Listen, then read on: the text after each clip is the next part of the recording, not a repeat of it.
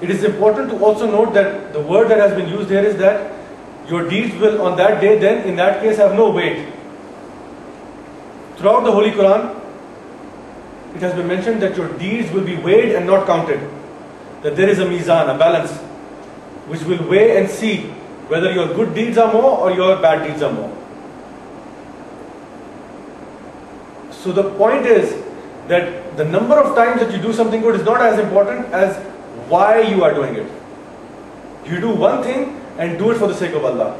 It carries a lot more weight than doing a lot of good which is aimless. So your deeds will be weighed, not counted. That I prayed so many times, I fasted so many times, I did zikr so many times, I did hajj so many times, I did umrah so many times. These things will only have importance once the intention is there. That's when their weight will become significant. Why you are doing something is extremely important, even more important than what you are doing. Now the idea behind all of this is to basically keep remembering the Akhira and to keep ourselves focused towards the Akhira. Because as I mentioned that this life does not have any meaning. What does have meaning is the Akhira. One way to do it is to constantly talk about the Akhira. Every day talk about the Akhira. Every now and then in some conversation talk about the Akhira so that you remind yourself why you are here.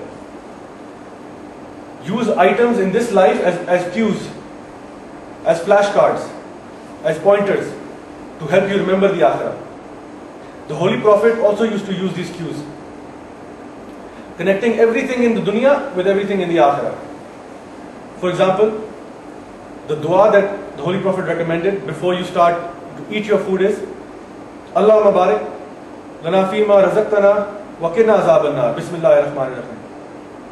What this means is, Oh Allah, bless the food you have provided us and save us from the punishment of hellfire. Now tell me something, what does your lunch have to do with hellfire? Oh Allah, bless my food, save me from hellfire. Every single thing you pray, bless me in this, this and this, save me from hellfire. You always remind yourself of the hellfire. You want to stay away from it. وَقِنَا عَذَابَ النَّارِ. When you are driving or you are traveling, you say, Subhanallazi sakhkhara lana hadha wa ma kunna lahu muqrinin wa inna ila rabbina lamunqalibun. What does this mean? Glory be to Him who has subjected these to our use. For we could never have accomplished this by ourselves. And to our Lord, surely we must return. So if, just take these two examples, forget everything else. Before eating you are saying, bless this food, remember the hereafter. While traveling, you say, Oh Allah, I have to return to you. So many times during the day you are remembering Akhira. And you are reminding yourselves why you are here. You are reminding yourself of the final destination. You can think again, what does your car have to do with the Akhira? These are just things that have been introduced so that we remember the life of the hereafter, the final destination. Now again, the Sahaba used to look around for these signs, and again they also used to map everything in this world with the Akhira. Whenever they would see a blacksmith or a furnace, they would remember the hellfire. When they would see wool, they would remember mountains on the day of judgment. When they would see moths, they would remember the state of men on the day of judgment. When they would see beautiful streams, they would remember Jannah. When they would see fruits, they would remember Jannah. So even everything that is around, you can change it and keep it as pointers, flashcards and tips to remind you of the Akhira in every single thing you do. It mentions in Surah Al-Imran chapter 3 verse 16, they say, Our Lord, we have believed, so forgive us our sins and spare us the punishment of the hellfire.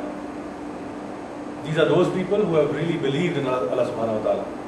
That they always say, Our Lord, we have believed. Yes, we have believed. So forgive us our sins.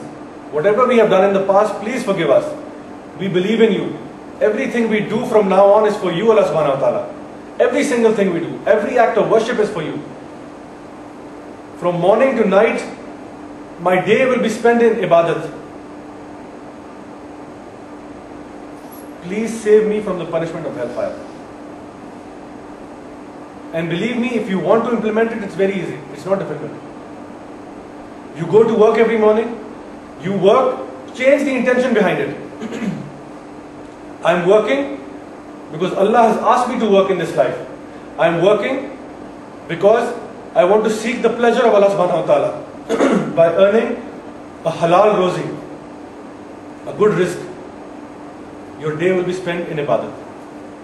At night, when you sleep according to the ways of sunnah, reciting the verses of the Holy Qur'an before you go to sleep. Your entire sleep, 8 hours of sleep, is ibadat. It's not difficult. Just change the intentions behind what you are doing. The entire day will become ibadat and recorded in your book as good deed, good deed, good deed, good deed. And each good deed is multiplied by 10. So you can do it. It's possible. People have been doing it before. It can be done now. Now the Holy Prophet mentioned in a hadith that this world is a prison for a believer and the only paradise for a non-believer. Why did he say that? Why is the world a prison for a believer and the only paradise for a non-believer? As Muslims, do you get to go where you want? No, there are certain restrictions. There are certain places where we can't go. Do you get to wear what you want? No, you can't wear just anything you want. There are certain restrictions. There is a dress code you have to follow. Can you eat what you want?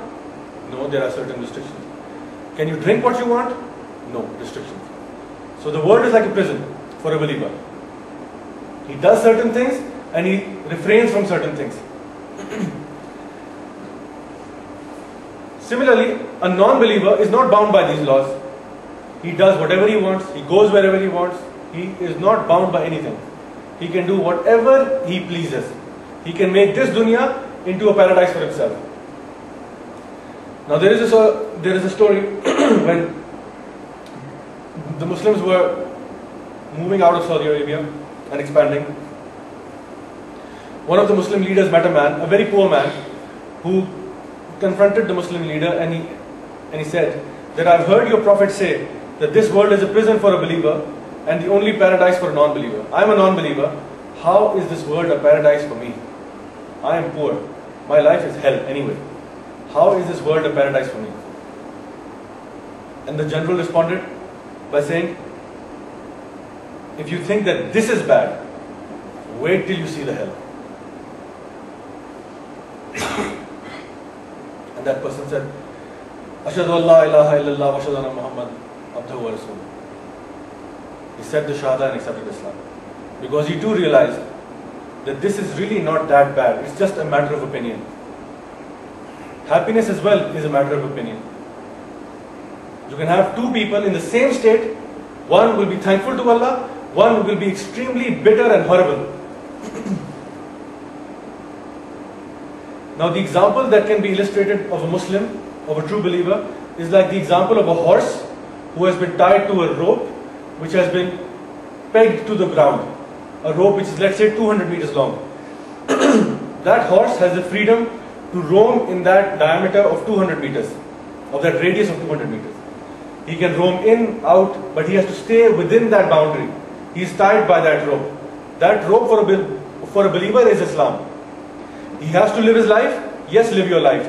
But live it in the perimeter of this area that Islam has prescribed for you. Don't take a step out of this parameter, because then you are diving into kufr. You are diving into the things that are associated with non-believers. So stay in this radius that Allah Ta'ala has given for you. Only then can you pass the test. If you let loose and you become a wild horse roaming around, then clearly you are stepping out of the bounds of Islam. Then clearly you have made this dunya into a paradise for yourself. Or you are at least trying to do that for yourself. So stay within these limits that Allah Ta'ala has defined for you in this book. We are told to submit to the will of Allah subhanahu wa ta'ala as Muslims. A Muslim is one who submits to the will of Allah subhanahu wa ta'ala. It is not enough to just believe in Allah. I say I believe in Allah. It's not enough. You know why? Because the shaitan also believes in Allah. The shaitan also believes in Allah. Allah Ta'ala cast him out of the heavens. He knows there is Allah. He believes in Allah. Yet, he does not submit to Allah. So just believing and saying I believe is not enough. This is just words that you are speaking. Believing means believing, submitting. Whatever Allah says, you do. Whatever restrictions have been put on you, you follow them. Because you want to achieve the life of the Akhira, not the life of this world. So the instruction manual is right here. Follow the instructions and submit to the will of Allah subhanahu wa ta'ala to achieve a great reward in the hereafter.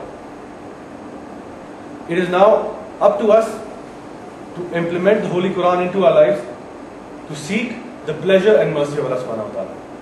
Wa akhira dawana alhamdulillahi rabbil alameen.